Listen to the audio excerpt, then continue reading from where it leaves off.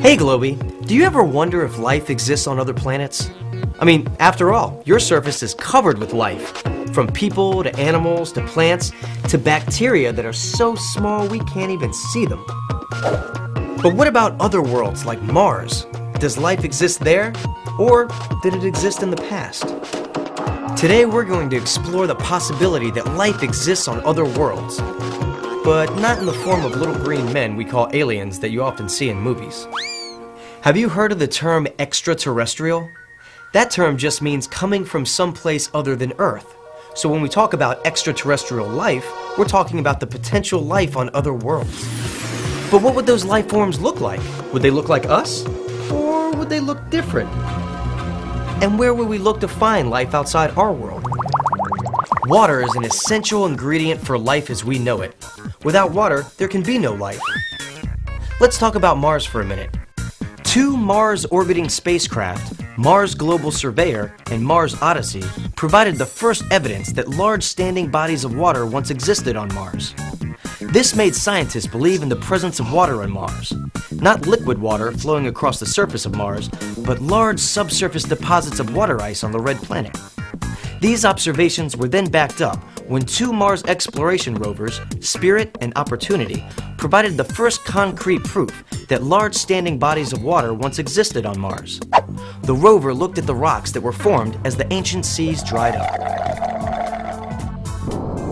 In 2007, NASA sent the Phoenix lander to Mars to look for water. The Phoenix lander is a special craft that landed on the surface of Mars. It has a robotic arm that could dig in the soil, and it has a camera that can beam back photos of the surface of Mars. The robotic arm dug just below the surface of Mars, and do you know what it found? Water! Frozen water in the form of ice found in the polar region of Mars. It was the first time ever that a spacecraft actually touched water on Mars. This was an incredible discovery. If we got there and there was no evidence of liquid water in the past, of frozen water ice currently, that would have dropped the odds that there was a habitable zone. Liquid water is the key to life as we know it on Earth. We wouldn't have the various life forms, whether mammals or fish or microbes. Pretty much all of our species require some form of liquid water to survive. So when the Phoenix lander discovered there was no liquid water on Mars, did that automatically mean there was no life on Mars? Not exactly. Let me explain. You may have learned about a really cool discovery on our world that could teach us about life on other planets. Did you know that NASA scientists found microscopic bacteria buried in the ice in Alaska? Do you know what the term microscopic means? It means the object is so small you can't see it with the naked eye. You need a microscope to see it. The official name for the exact kind of bacteria the scientists found in the ice is, well, I'm not even going to try to pronounce it, but it means ancient red bacterium in ice. You can see the name right there. This tiny bacterium had been buried in the ice for over 32,000 years. And when the scientists melted the ice, the bacterium started swimming in the liquid water. Something that had been frozen for thousands and thousands of years was still alive.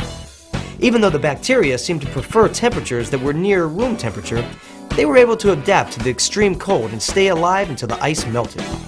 Scientists refer to these tough bacteria as extremophiles, which means the bacteria can exist in extremely harsh conditions, or at least conditions that are harsh to humans, such as the ice found at the North Pole, or the superheated waters of underwater volcanic vents and hot springs, or maybe even a place with no air, like our moon. An extremophile is something that lives in the extremes. Maybe a critter that inhabits a super hot thermal vent at the bottom of the ocean under incredible pressure and heat. That would be a thermophile.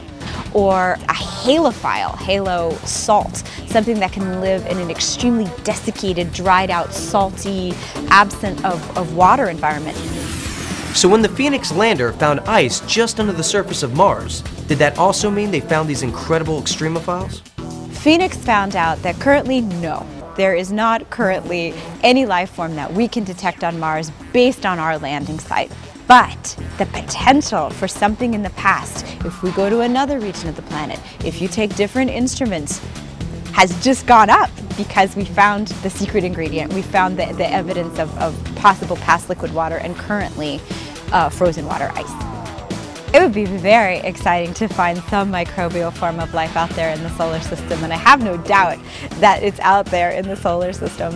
What it would mean for us would mean that we're just not so special, that we are part of a much, much larger, much more diverse community within our solar system, within our galaxy, within our universe than most people are willing to sit and imagine. So I think it's very exciting and very probable that those are going to be discoveries that are going to be coming soon.